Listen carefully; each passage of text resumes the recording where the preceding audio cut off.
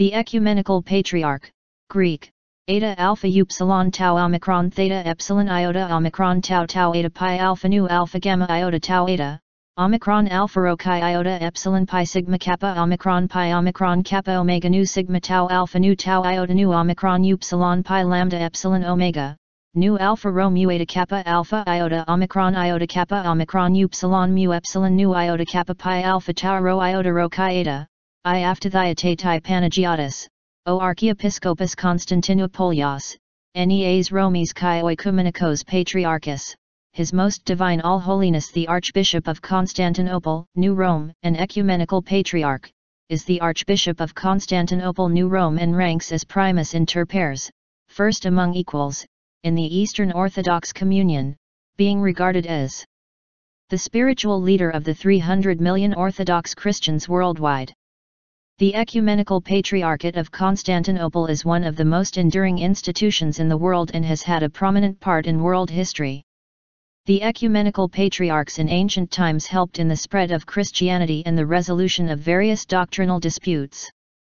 In the Middle Ages they played a major role in the affairs of the Eastern Orthodox Church, as well as in the politics of the Orthodox world, and in spreading Christianity among the Slavic peoples. Currently, in addition to the expansion of the Christian faith and the Orthodox doctrine, the patriarchs are involved in ecumenism and interfaith dialogue, charitable work, and the defense of Orthodox Christian traditions. Within the 5 apostolic sees of the Pentarchy, the Ecumenical Patriarch is regarded as the successor of Saint Andrew, the Apostle.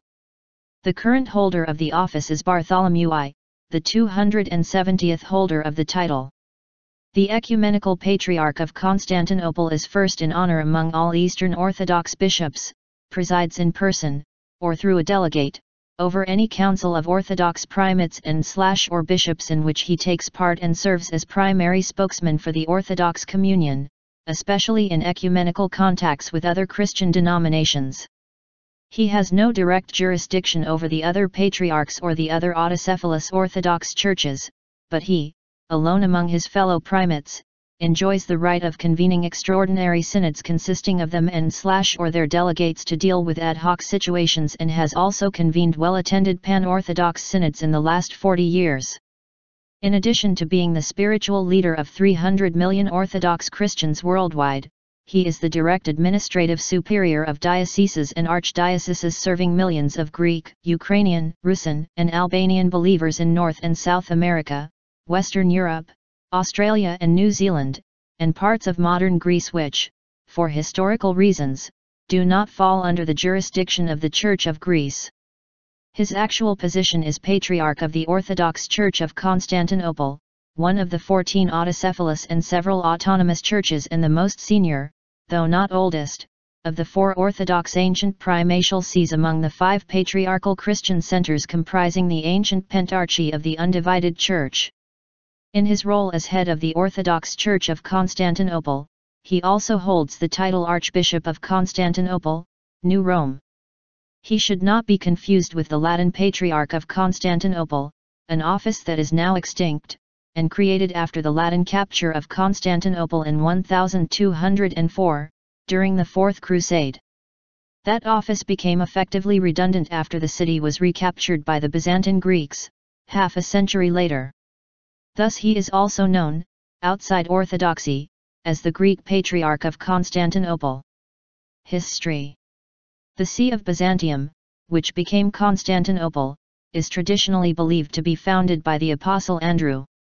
However, it's more historically probable that the Patriarchate assumed its role beginning with Constantine's changing of the capital of the Eastern Roman Empire from Rome to Constantinople, being finalized in 451. Inspired by the Emperor Justinian's vision of the Pentarchy. The Ecumenical Patriarch has been historically known as the Greek Patriarch of Constantinople, as distinct from the Armenian Patriarch of Constantinople and the Crusader Latin Patriarch of Constantinople. The Turkish government recognizes him as the spiritual leader of the Greek minority in Turkey, and refer to him as the Greek, lit. Roman, Orthodox Patriarch of the Fener, Turkish, Fenerum Orthodox Patriai. The Patriarch was subject to the authority of the Ottoman Empire after the conquest of Constantinople in 1453, until the declaration of Turkish Republic in 1923. Today, according to Turkish law, he is subject to the authority of the Republic of Turkey and is required to be a citizen of Turkey to be Patriarch. The Patriarch of Constantinople has been designated the Ecumenical Patriarch since the 6th century. The exact significance of the style, which has been used occasionally for other prelates since the middle of the 5th century, is nowhere officially defined but, according to the Oxford Dictionary of the Christian Church, the title has been criticized in the Roman Catholic Church as incompatible with its own claims by the See of Rome. Mount Athos edit. The monastic communities of Mount Athos are Stavropegial and are directly under the jurisdiction of Ecumenical Patriarch, who is the only bishop with jurisdiction thereover. Athos, the autonomous monastic state of the Holy Mountain, Alpha Upsilon Tau Nu Omicron Mu Eta Mu Omicron Nu Alpha Sigma Tau Iota Kappa Pi Omicron Lambda Iota Tau Epsilon Alpha Gamma Omicron Upsilon Rho Omicron Upsilon, is a self-governed part of the Greek state, subject to the Ministry of Foreign Affairs in its political aspect and to the Ecumenical Patriarch of Constantinople as regards its religious aspect. Role in Orthodox Episcopacy. The Ecumenical Patriarch has a unique role among Orthodox bishops, though it is not without its controversy. He is primus inter pares, first among equals, as he is senior among all Orthodox bishops. This primacy, expressed in canonical literature as presbyia, prerogatives, literally, seniorities, grants to the Ecumenical Patriarch the right to preside at pan-Orthodox synods. Additionally, the canonical literature of the Orthodox Church grants to the Ecumenical Patriarch the right to hear appeals in cases of dispute between bishops. However, whether these canonical rights are limited only to his own patriarchate or are universal throughout the Orthodox Church is the subject of debate, especially between the Ecumenical Patriarchate and the Moscow Patriarchate. Historically, the Ecumenical Patriarch has heard such appeals and sometimes was invited to intervene in other churches' disputes and difficulties. Even as early as the time of St. John Chrysostom, 4th century, Constantinople was instrumental in the deposition of multiple bishops outside its traditional jurisdiction. This still occurs today, as when in 2006 the Patriarchate was invited to assist in declaring the Archbishop of the Cypriot Orthodox Church incompetent due to his having Alzheimer's disease. Additionally, in 2005, the Ecumenical Patriarchate convoked a pan-Orthodox synod to express the Orthodox world's confirmation of the deposition of Patriarch Irenaeus of Jerusalem. In 2006, the Patriarchate was invited to hear the appeal of a Russian Orthodox bishop in the United Kingdom in a dispute with his superior in Moscow, though the result of that appeal, and the right to make it, were both rejected by the latter. The Ecumenical Patriarch has no direct jurisdiction outside the Patriarchate of Constantinople granted to him in Orthodox canonical literature, but his primary function regarding the whole Orthodox Church is one of dealing with relations between autocephalous and autonomous churches. That is, his primary role is one of promoting and sustaining church unity. This unique role often sees the Ecumenical Patriarch referred to as the spiritual leader of the Orthodox Church in some sources, though this is not an official title of the Patriarch nor is it usually used in scholarly sources on the Patriarchate. Such a title is acceptable if it refers to this unique role, but it sometimes leads to the mistaken belief that the office is thus the equivalent of an Orthodox papacy. There is, however, no orthodox notion equivalent to the papacy. The Orthodox churches operate in the synodical system, whereby ecclesiastical matters are settled by the competent synod of bishops, in which each bishop has one vote. The 5 patriarchs of the ancient Pentarchy, Rome, Constantinople, Alexandria, Antioch, and Jerusalem, in that order, are to be given seniority of honor, but have no actual power over other bishops other than the power of the synod they are chairing, and in which they also wield one vote. In 2007, the Patriarch gave his approval to the Declaration of Ravenna, a Catholic Orthodox document reasserting that the Bishop of Rome is indeed the Pertos, first, of the Church, as in first among equals and not supreme, although future discussions are to be held on the concrete ecclesiological exercise of papal primacy. According to Subsisti in Lumen Gentium, the Patriarch is a validly consecrated bishop in Roman ecclesiology, and there is merely an imperfect ecclesial communion between Constantinople and Rome, which exists nevertheless and which may be improved at some point in history. Environmental work. Because of the work of Ecumenical Patriarch Demetrius, who established September 1 as the day for the protection of the environment, and especially the ongoing work of the current Patriarch, Ecumenical Patriarch Bartholomew has been given the title, Green Patriarch.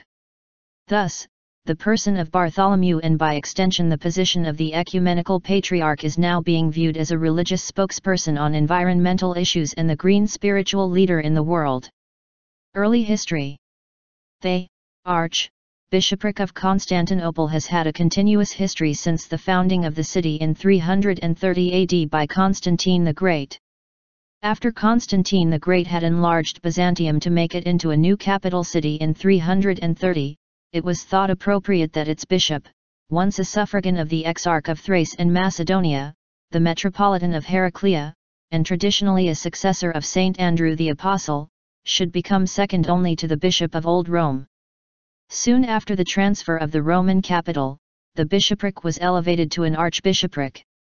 For many decades the heads of the Church of Rome opposed this ambition, not because anyone thought of disputing their first place, but because they defended the Petrine principle by which all patriarchates were derived from Saint Peter and were unwilling to violate the old order of the hierarchy for political reasons. In 381, the First Council of Constantinople declared that the Bishop of Constantinople shall have the primacy of honor after the Bishop of Rome, because it is New Rome, Canon 3. The patriarchs refused to confirm this canon. Nonetheless, the prestige of the office continued to grow not only because of the obvious patronage of the Byzantine emperor but because of its overwhelming physical and geographical importance. In practice, the Bishop of Rome eventually acknowledged this situation. The Council of Chalcedon in 451 established Constantinople as a patriarchate with ecclesiastical jurisdiction over Asia Minor, the dioceses of Asiani and Pontus, and Thrace as well as over the barbaric territories, non-converted lands outside the defined area of the Western Patriarchate, Old Rome, and the other three patriarchates, Alexandria, Antioch, and Jerusalem, gave it appellate jurisdiction extraterritorially over canon law decisions by the other patriarchs and granted it honors equal to those belonging to the first Christian see, Rome, in terms of primacy, Rome retaining however its seniority, canon XXVIII. Leo I refused to accept this canon, basing himself on the fact that it was made in the absence of his legates. In the 6th century, the official title became that of Archbishop of Constantinople, New Rome, and Ecumenical Patriarch. The idealistic vision of a pentarchy to govern the whole Christian world was espoused and advocated for by Justinian. The Patriarchate of Constantinople was the direct result of this ideal in the Byzantine Empire. The current Patriarch, since 1991, is Bartholomew I, who has become better known than any of his predecessors in modern times as a result of his numerous pastoral and other visits to numerous countries in 5 continents and his setting up of a permanent bureau at the EU headquarters, in addition to enhancing the long-established patriarchal centre in Pregnachamsy, Switzerland, and also his ecological pursuits which have won him the epithet of the Green Patriarch. Ottoman Ethnarchy. When the Ottoman Turks conquered Constantinople in 1453, the Patriarchate ceased to function. The Patriarchate was restored by the conquering Islamic Ottoman ruler, Sultan Mehmed II, who wished to establish his dynasty as the direct heirs of the Eastern Roman emperors, and who adopted the imperial title Kaiser Iram Caesar of Rome, one of his subsidiary titles but a most significant one. He bestowed the office of Patriarch in 1454 to the illustrious Byzantine scholar monk George Scholarius, who was well known for his opposition to union with the Latin West, who took the name of Gennadius II. The Patriarch was designated Millet Bashi, Ethnarch, of the Millet of Rum, which included all Orthodox Christians under Ottoman rule, regardless of their nationality, ethnicity, in the modern sense. This role was carried out by ethnic Greeks at their great peril, in the midst of enormous difficulties and traps and inevitably with mixed success. Several incumbents of the patriarchal throne were summarily executed by the Ottoman authorities, most notably Patriarch Gregory V, who was lynched on Easter Monday 1821 as partial retribution for the outbreak of the last and only successful Greek Revolution. In the 19th century, the rising tide of nationalism and secularism among the Balkan Christian nations led to the establishment of several autocephalous national churches, generally under autonomous patriarchs or archbishops, leaving the ecumenical patriarch only direct control over the ethnically Greek-originated Orthodox Christians of Turkey, parts of Greece and the archdioceses in North America, Asia, Africa, and Oceania where growing Greek and other migrant communities have gradually constituted a significant Orthodox diaspora. Turkish and Armenian Orthodox Christians in Turkey have independent churches. Relation to the Republic of Turkey. With the proclamation of the Republic of Turkey on October 29, 1923, the authority of the Ottoman Empire over the Patriarch was transferred to the Republic. The Turkish state only recognizes the Patriarch as the spiritual leader of the Greek minority in Turkey, and officially refers to him as the Greek Orthodox Patriarch of the Fener, Turkish, Fenerum Orthodox Patriai. Fener is the neighborhood in Istanbul where the Patriarchate is located. According to Turkish law, still in force today, he is subject to the authority of the Republic of Turkey. However, Turkey allows the Standing Synod of Metropolitan Bishops to elect the Patriarch. To be electable, Turkish law requires the candidates to be Turkish citizens by birth. Since the establishment of modern Turkey, the position of the Ecumenical Patriarch has been filled by Turkish-born citizens of Greek ethnicity. As nearly all Greek Orthodox have left Turkey, see population exchange between Greece and Turkey and Istanbul pogrom, this considerably narrows the field of candidates for succession. Human rights groups and Christian governments have long protested against conditions placed by the secular government of Turkey on the Ecumenical Patriarch, a religious office.